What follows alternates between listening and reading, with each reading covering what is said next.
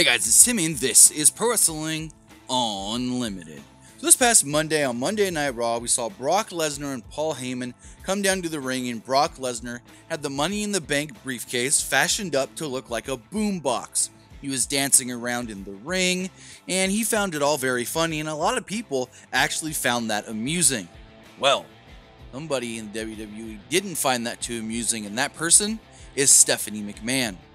Stephanie McMahon took to Twitter today to actually post a video stating that she felt that the actions this past Monday on Raw by Brock Lesnar and Paul Heyman were disrespectful.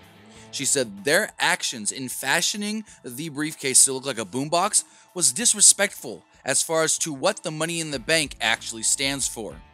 She stated that with Brock Lesnar and Paul Heyman saying that they were going to come out and tell everybody when and where and how they were going to use Money in the Bank and then not doing so, that was disrespectful to both the WWE and Universal Champion.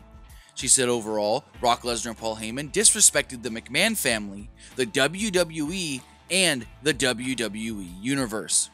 Stephanie would go on to state that herself, the entire McMahon family, and WWE's executive staff will actually discuss actions to possibly be taken on Brock Lesnar and Paul Heyman, as they don't commend this kind of, I guess you could say, disrespectful behavior by Mr. Money in the Bank Brock Lesnar and his advocate Paul Heyman.